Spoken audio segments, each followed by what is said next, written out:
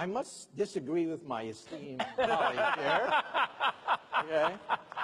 First of all, let me say that science is the engine of prosperity. From steam power to electricity to the laser to the transistor to the computer. That's not true. We're talking about, hey, can I have my... Sure. You had your say. Let me have my say. Yes. However, the information revolution has a weakness, and the weakness is precisely the educational system. The United States has the worst educational system known to science. Our graduates compete regularly at the level of third world countries.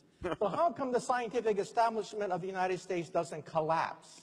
If we're producing a generation of dummies, if the stupid index of America keeps rising every year, just watch network television and reality shows, right? How come the scientific establishment of the United States doesn't collapse? Let me tell you something. Some of you may not know this. America has a secret weapon. That secret weapon is the H-1B. Without the H-1B, the scientific establishment of this country would collapse. Forget about Google.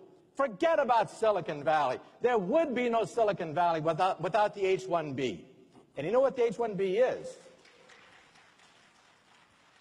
It's the genius visa, okay?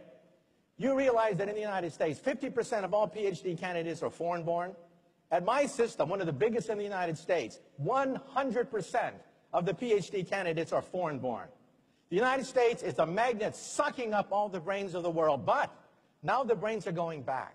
Right. They're going back to China. They're going back to India. And people are saying, oh my God, there's a Silicon Valley in India now. Oh my God, there's a Silicon Valley in China. Duh. Where did it come from? It came from the United States. So don't tell me that science isn't the engine of prosperity. You remove the H-1B visa and you collapse the economy. In Wall Street Journal, editorialized against a congressman who wanted to ban the H-1B, saying they'll take jobs away from the American people. The Wall Street Journal said, look, there are no Americans who can take these jobs. These are at the highest level of high technology. They don't take away jobs from Americans. They create entire industries. And so that's why we have an Achilles heel, and that's the educational system.